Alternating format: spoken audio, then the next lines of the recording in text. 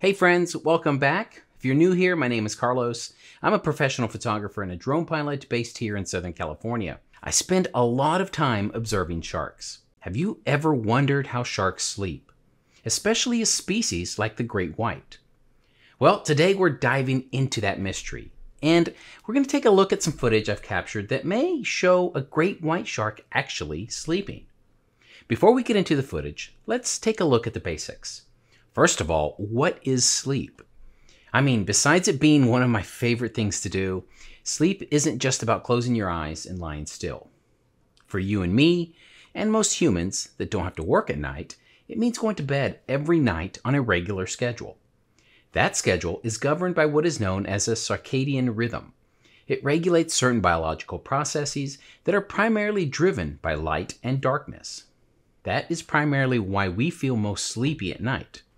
It's a law that governs various living organisms.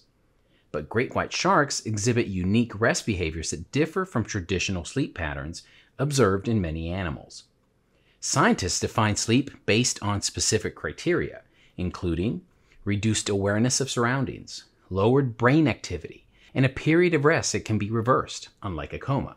All of these play a vital role in our brain function. But when it comes to sharks, there seems to be a big mystery around how they achieve what we traditionally refer to as sleep. One of the biggest differences has all to do with how sharks breathe. Sharks have two primary methods of breathing: ram ventilation and buccal pumping. The method they use depends on the species, and it is primarily governed by movement in the water. With ram ventilation, sharks must keep moving to push water over their gills, while buccal pumping allows some species to breathe without constant movement. So how does this physically work? Well, the muscles in the shark's mouth contract, pulling in water. Now this water is forced over the gills, allowing them to extract oxygen. This allows these sharks to rest on the ocean floor without swimming constantly. If sharks that rely on ram ventilation stop moving, they can suffocate because they lack the ability to actively pump water over their gills. Some of the most well-known sharks, like great whites, makos, tiger sharks, and hammerheads, rely on ram ventilation to survive. This is why you often hear that great whites can't stop swimming, because movement is essential for their survival. So why does this matter in relation to sleep? Since great white sharks must keep moving to breathe, scientists believe they may sleep while swimming, similar to what's been observed in dolphins. Scientists have studied dolphin behavior and essentially figured out that one half of the dolphin's brain sleeps while the other half stays awake. This is a behavior known as unihemispheric sleep. The awake hemisphere keeps the dolphin swimming, surfacing for air, and aware of predators. This has been confirmed through EEG studies where scientists have observed one brain hemisphere showing slow wave sleep while the other remains active. I'm linking to that study in the video description below if you want to learn more. There is quite a bit we know about how dolphins sleep, and that is because dolphins are just much more accessible to study than great white sharks. In fact, research has shown that dolphins in captivity can swim in a semi-automatic way while resting. Now that may be one of the only benefits to come out of dolphins in captivity, but nonetheless, in at least one controlled study of dolphins, there is evidence of continued swimming in a circular pattern while asleep. And even further, there are observations of dolphins with one eye closed, often the eye opposite of the resting brain hemisphere that is shut. When the left hemisphere sleeps, the right eye is closed, and vice versa. Once again, these are all sleep observations made in dolphins because they have been more accessible historically. The same just can't be said about sharks. In case you missed one of my recent episodes of Ocean Talks, we took a look at the history of great white sharks in captivity. Check it out here. The checkered history means that there's a lack of direct observations and data collection of great white sharks when it comes to sleep. Even without the direct observations, there seems to be a unique connection between dolphins and great white sharks, one that could give us a clue about how white sharks actually sleep. But there's another key factor that controls when and how animals sleep: circadian rhythms. This is easy to observe in land animals and even in marine mammals. When it comes to sharks, things get a little tricky. Unlike dolphins, sharks don't need to surface for air, and their environment doesn't have the same light cues that drive traditional sleep patterns. After all, the deeper you go into the water, the darker it gets. So how do great white sharks even have a circadian rhythm? Well, they may not. Some studies suggest that sharks may enter a low energy state, possibly their version of rest. Others believe that sharks may enter a state of reduced alertness while still swimming, but without clear EEG data. This remains a theory. So what do we know about how great white sharks sleep? It is believed that their spinal cord controls movement while parts of their brain rests. This ensures continuous water flow over their gills. But how can we be sure? That's the tricky part. We already know they can't be kept successfully for observation in aquariums.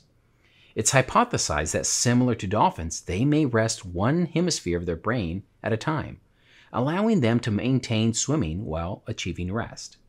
However, direct evidence of this phenomenon in great whites is currently lacking. So if sharks don't sleep in the way we traditionally define it, what exactly are they doing? Well, therein lies the mystery. Much of what we know about sleep in white sharks is limited because observations in nature are just hard to come by. And it's here where things get really interesting.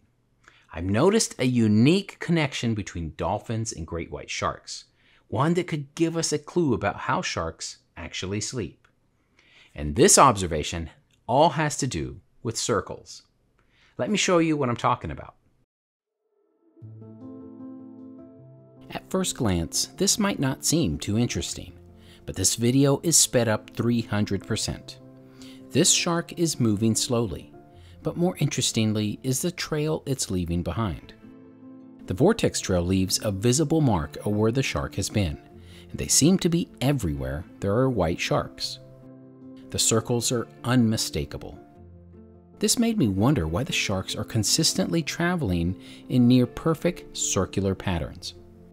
Sometimes they go wide, and sometimes they get tighter. This shark did both.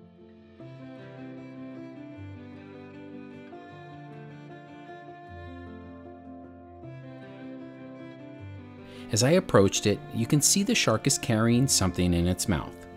Equally interesting, I would later identify the object in its mouth as a thresher shark. But it's the circles that I'm focused on here. Here's some more circles. And here's another, next to a shark seemingly unbothered by either the boat or the paddleboarder in the area. Up close, the sharks look normal. You'd never really know they're going in circles. But could this shark actually be sleeping? The more I focused on the circle, the more I realized that I was finding these circles more often. And the circles may be an indication that the sharks may shut down half of their brain, just like dolphins. But why in a circle? I reached out to Dr. Allison Towner, a shark scientist whom I've interviewed last year in an episode of Ocean Talks, and she's a frequent advisor on this channel, and she agreed. These sharks might actually be sleeping. And the explanation for the circles makes a lot of sense. If you need to sleep or rest, but have to keep moving, it may be that the sharks have evolved to protect themselves in this state by swimming in circles. If you think about it, if a great white shark is sleeping, then going in a straight line likely increases the chances that it will cross paths with something that may endanger it.